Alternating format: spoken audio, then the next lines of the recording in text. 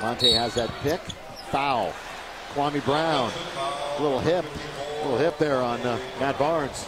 How many offensive fouls by setting screens have the Warriors had tonight? Monte Ellis blows by Andrew. Give it to Kwame Brown for the basket. Monte was just finding who he wanted to pass it to that time. Good shape, up 13 with 5 minutes to play. After one of the worst halves of the year so far. And once again, the recipient of just an easy. Monte Ellis. It's a 4-point lead. I think y'all know that. Watch the shove right here by Matt Barnes.